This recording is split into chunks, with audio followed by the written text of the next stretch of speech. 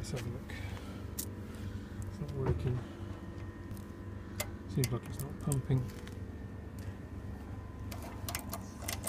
Plenty of gas in there.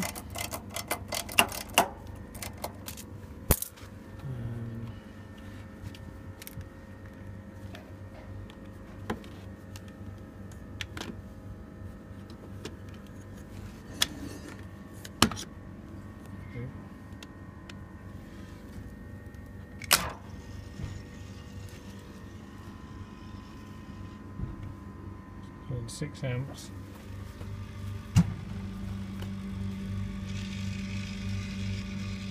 Yeah, it seems to be running.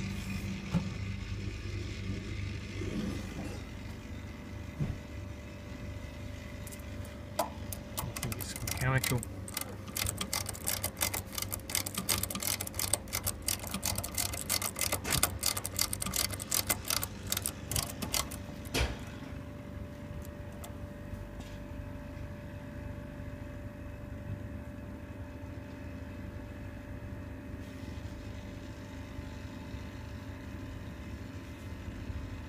Moved a tiny bit, I think.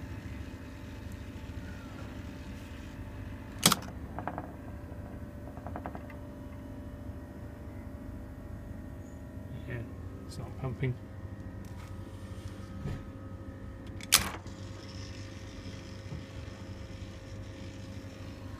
Six amps, 6.6. No movement on there.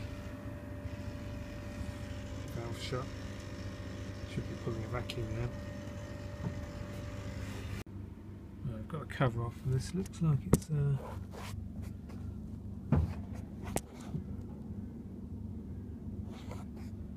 going to focus. CAJ 4519Z. About 1.5 horsepower, I think. Right, back out again the next day. Got the covering machine on.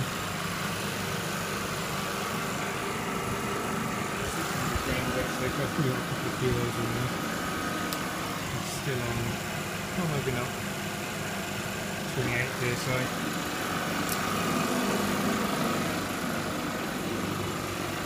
The screws out of the cover.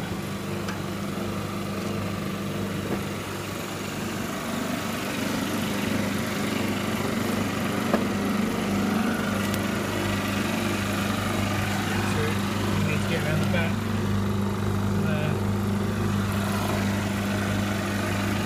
Looks like it's been changed before. I might get away with leaving this bit in. I think once we've got the suction valve off, we'll be able to move the compressor this way and get in there before.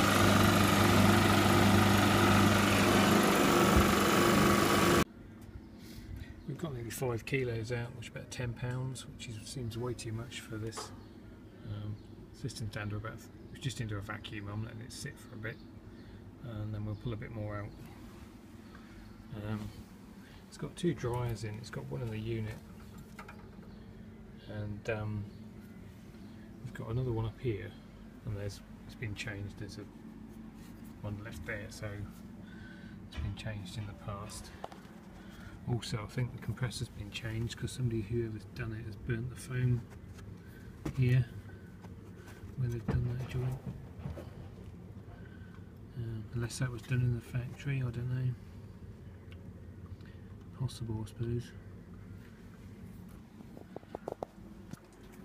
Just seems a lot of gas for the size of the system.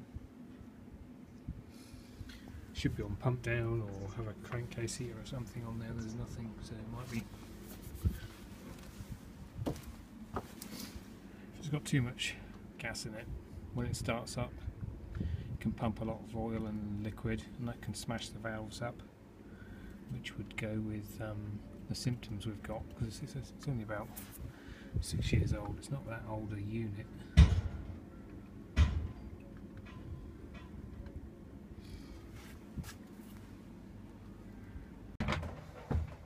I've got the discharge brazed in. I've got to do the suction valve up, and this is the way I do these. I've got this old style spanner, and that'll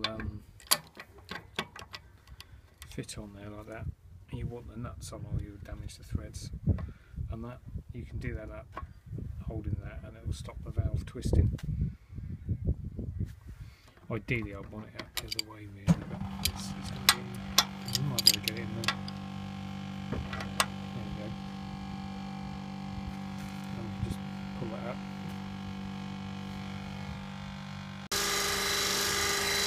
Right, it's got a new compressor in there. This is wrong. You can see where the old one was sat. When we've moved it, you can see the two screw holes where it should be. For some reason, been here before. I think it's just been changed. The customer thinks it hasn't, but I found a couple of rubber bunds that go in the tubes just sat on the floor in the rubbish, so it would look like it is possibly been changed in the past. Anyway, so that's all secure, wired, put it on pressure test. Valve got quite a twist in that.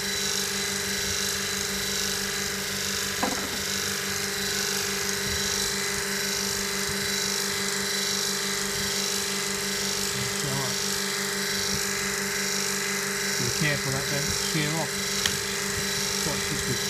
Anyway, let's put a crankcase heater in there so we keep the compressor nice and warm, even when it's off. And we've had to run another wire in there to feed that. There, it's just a live feed to run the control circuit. Whereas before they were just cutting the main line and neutral end, so it was when it was off it was completely dead. But we put these on a permanent feed. Contact has got a normally closed contact on it, so when it's out, it'll put a live through here that will run the crankcase heater. And then when it falls in, it will disconnect the crankcase heater while the compressor's on. So that'll hopefully keep it nice and warm in there when it's off and stop any liquid condensing in there, because it should, ideally, I'd put it on pump down, but it's, where to stop. Anyway, I'm back now. Get the vacuum gauge out on there.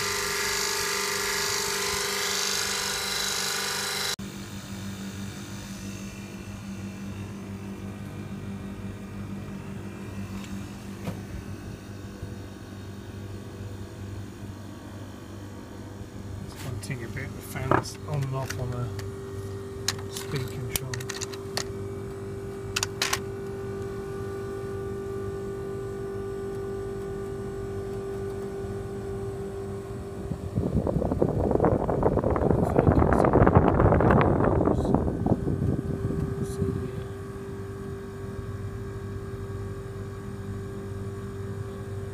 The pressure drops a bit.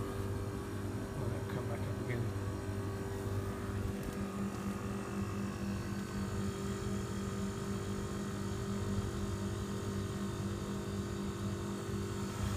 Label there because you can't see the other one.